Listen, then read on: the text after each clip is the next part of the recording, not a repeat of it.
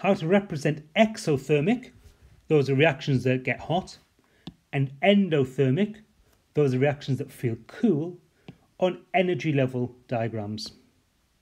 So here are two questions. The one on the left hand side is exothermic. The one on the right hand side is an endothermic reaction. So it says the reaction between magnesium and sulfuric acid is exothermic. Represent this on an energy level diagram. So what we do is we start with our products, which are like that.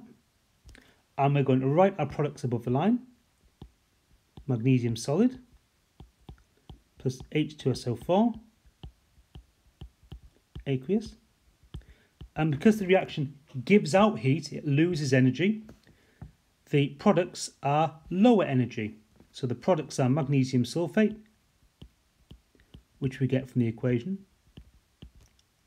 and hydrogen gas.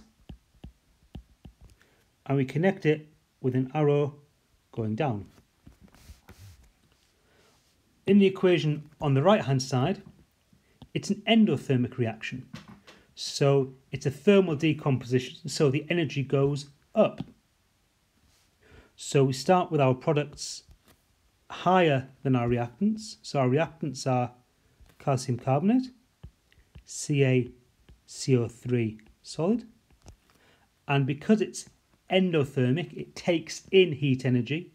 So the energy of the products, which are the calcium oxide and the CO2, is higher. And it's higher because the reaction is endothermic.